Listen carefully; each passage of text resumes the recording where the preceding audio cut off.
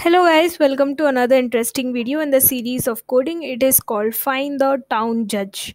So it's given that in a town there are n people labeled from 1 to n, and there is a rumor that one of these people is secretly the town judge. And if the town judge exists, then these are the conditions. So the first condition is that the town judge trusts nobody. Second condition is that everybody trusts the town judge except for the town judge. And the third condition is that there is exactly one person that satisfies these properties. So we have to find the town judge. So you are given trust, which is an array of pairs representing that the person labeled A trusts the person B. If the town judge exists and can be identified, return the label of the town judge, otherwise return -1. So let's quickly go through examples. So for example, we are given 1 and 2. That means 1 is the person who is trusting the person 2. So 2 is not trusting back 1. So that means 2 is the town judge. That is what we have to return. Going to the next example, 1 is trusting 3, 2 is trusting 3. So both are trusting 3 and 3 is not trusting anyone. All the conditions are satisfied, so 3 is the town judge. Going to the next example, 1 is trusting 3, 2 is trusting 3, 3 is trusting 1. So in this case, what we can see is that 1 and 2 are both trusting 3, but 3 is also trusting someone. If 3 had been the town judge, then 3 will trust nobody. So the first condition is satisfied, that 1 and 2 are trusting 3, but the condition where the town judge should not trust anyone, that is not getting satisfied. So the town judge is also, in this case, the town judge candidate was 3, but 3 is also trusting 1. So he is not a town judge, so we have to return -1. There is no town judge. Going to the next example, 1 is trusting 2 and 2 is trusting 3. So in this case also there's going to be no town judge because there's no clear person who is satisfying the conditions. Going to the next example, 1 is trusting 3, 1 is trusting 4, 2 is trusting 3, 2 is trusting 4, 4 is trusting 3. So in this case we can see that there are two potential candidates, 3 and 4. But we can see that for the candidate 4, 4 is trusting 3. So the town judge should not trust anyone, then only he can be a town judge. But in this case, the 4 is trusting 3. So in this case, 4 cannot be town judge. So the other candidate 3, he is the town judge because of the two conditions being satisfied. First condition is that everyone is trusting, everyone except the town judge is trusting town judge. So for 3, we can see that everyone except him, that is 1, 2, and 4, all are trusting 3. So first condition is getting satisfied, and the next condition that is getting satisfied is that 3 is not trusting anybody. So we can see that 3 is not trusting anyone, so 3 is a town judge. So let's go over to the logic of the code. Let's just take this example, how we will solve it. So let's take the same example. So we have 1 is trusting 3, 1 is trusting 4, 2 is trusting 3, 2 is trusting 4, and 4 is also trusting 3. So this is our input of pairs of elements. Okay, so let's create another array. Let me call it anything. Okay, let me call it O for output. So I'm going to store in this values from the same index of 1 till n. Okay, so in this case I just have 4 people, so I'm going to store. Now let's start iterating over the array. So 1, I'll meet the first element, which is 1. Now 1 is trusting somebody. Okay, so first I will initialize 0 for all the elements. So I'm initializing 0. This is my output array.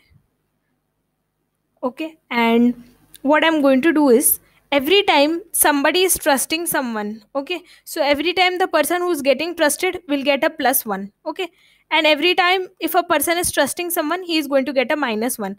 So we can do this simple operation and we can see in the end we will be able to get the result. So in the end, whoever is having n-1 counts in the output array, that person is going to win. So let's quickly go over and do this. So first element that we meet is 1. So 1 is trusting somebody because it is in the first part. So 1 is trusting somebody, so I am going to erase 0 from the output array and I'm going to put -1. Okay, now I'm going over to my next element. My next element is 3. Now 3 is getting trusted. 3 is getting trusted by someone.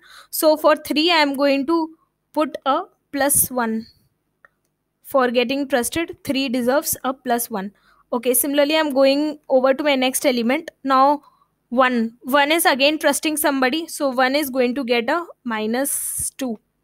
Okay, now I'm going to go over to my next element, which is 4. Now 4 is getting trusted by someone, so 4 is going to get a plus 1. So for getting trusted, 4 is going to get a plus 1. I will write it in the same color, and I will go over to my next element. So my next element is 2. So 2 is trusting somebody, so 2 should get a minus 1 for trusting somebody. And we can go over to the next element. So my next element is 3. 3 is getting trusted, so 3 should get a plus 1. So 3 will get a plus 1. 3 already had 1 stored in it, so that 1 will now become 2. Now I will go over to my next element, which is 2. So 2 is trusting somebody, so 2 will again get a minus 1, so it will become minus 2 now. And let me go over to my next element, which is 4. So 4 is getting trusted by somebody, so 4 should increase by another 1, and 4 will now become 2. And I will again go over to my next element, which is 4. In this case, 4 is now trusting somebody, so 4's value will decrease, and it will decrease by 1. So 4 will become from 2 to 1. Now let's go to the next element, which is 3. 3 is getting trusted by somebody, so 3 will become plus 1. So in place of 3, for the index 3, I will store plus 1, so it will become 3. Now I can see 3 is clearly the town judge, because there are 4 people in this town, and out of 4 people, 3 people are trusting him, so hence 3 is the town judge. So let's go over and let's implement this in logic. That's it. It is as simple as that. So I'm going to declare vector int, let me say output, and its size will be n plus 1, and initially I can initialize all the elements to be 0. Now I can iterate over the trust array. So for int I is equal to 0, I less than trust dot size I plus plus. Now I can start storing the elements in output. So output of trust of I of 0, that is the first element. So the first element is the guy who is trusting somebody, so since he is trusting somebody, he'll get a minus minus. And if he is being trusted, that means trust of I of 1, if that person is being trusted, he will get a plus plus. So that's it. And then we will iterate over our output. So for int j is equal to 1, j less than equal to n, j plus plus, if we are able to satisfy the condition, that is output of j is equal to n minus 1, then in that case we can return j, who is going to be the town judge. Otherwise, if this is not getting satisfied, we should return minus 1. So let me run and see if this is right. So it's working. So let me just submit and see if all the test cases are passing. Yes, so it's accepted solution. Thank you for listening. Please like and subscribe if you like the video. Thank you.